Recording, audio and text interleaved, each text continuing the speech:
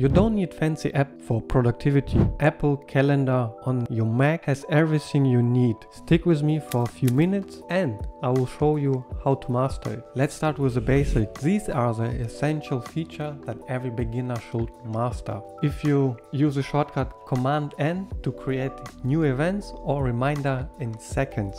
But wait, what calendar option do we have and how to add them? Go to the calendar, settings. By default you should have your calendar via iCloud. However, if you click on the plus button and now you can choose your favorite email provider. Pro tip, if you use Google Calendar, adjust the refresh calendar option to every 1 to 5 minutes. This is pretty helpful if you get new events in your Google Calendar and they will appear Google Calendar very fast. Under the alerts tab, let's set the birthday alerts to 1 or 2 days before, so we have some time to buy some gifts. To see the birthday of your friends and family, open the contact app and add the birthday under the birthday tab, and now you will never miss a birthday. And if you still have trouble to see birthdays on your calendar, go to the general tab and check if the show birthday calendar is turned on. But wait, I have one more for you. For automatic payments like subscription, put it in your calendar as well. Here's how. Go to File, New Calendar, iCloud, and give it a name. And if you want to add new subscription calendar via your Google Calendar, you have to go to your Google Calendar account in the browser and add the calendar there. It will appear in your Apple Calendar like I did here. Okay, let's continue. Create a new event. Find out the date your subscription will charge. Set it to all day. Go to repeat and set it to every month. And you're ready to go. And now you can see all your subscription in advance. You can cancel any subscription you don't need anymore at the right time before it's get charged. And for payments you need to take action. I like to use reminders, and yes, you can see all reminders in your calendar now. You can create a new reminder directly in calendar, or you go to the reminder app and can create reminder there, and make sure the reminder calendar, I call it, are checked so you can see the reminders in your calendar. Okay, now you have the option add location and notes directly to your event. Create a new event or click on existing event and type your location name. You also can add some notes, and this is especially useful for traveling or meetings, and Apple Maps integration can directly guide you there. Beautiful. This is one of my favorite features. Hit the keyboard shortcut Command N once again and just type movie at 7 p.m. on Friday, and Apple Calendar will automatically create the event for you. We covered the basics. Let's dive into a feature that take your productivity to the next level. Travel time feature. Also one of my favorite feature. Normally people use it for calculate how long it takes to get to an event or the location,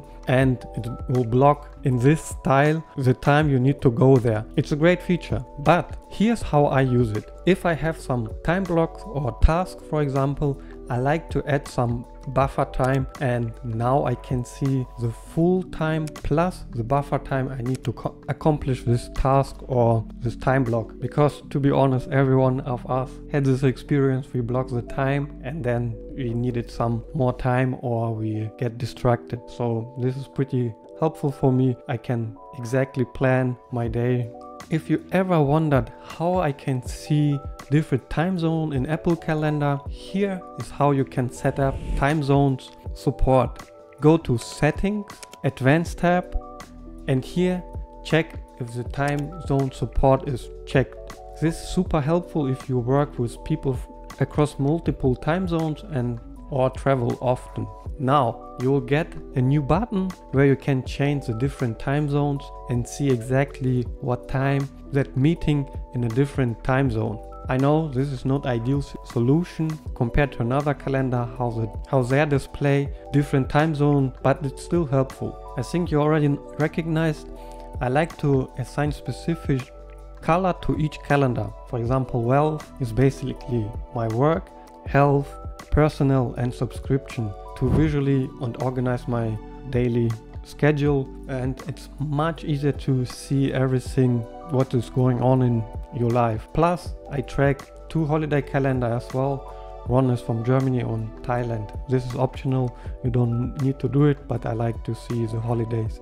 Alright, let's explore some underrated feature that can make huge difference. If you go under the year view, you can see this view, it's not really give us much of information. We can make it better. Here's how. Go to settings again. I promise this is the last time we go into the settings. Go to the advanced tab. Now check show events in year view. While we're here in this menu, you can also turn show weeks numbers if you prefer to see it. And now if we go back, that looks more useful. You can exactly see how full your days are in different color. I love it.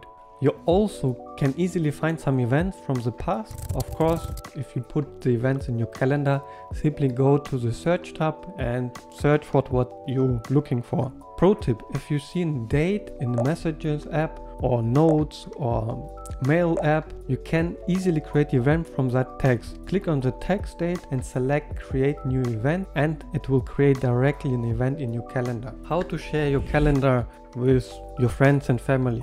This is iCloud only. Hover over your iCloud calendar and now you will see this icon.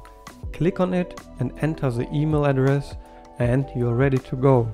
For Google Calendar, you have to go again in Google Calendar web and then you have to set it over there. I wish I can directly use it in Apple Calendar, that I can adjust it all.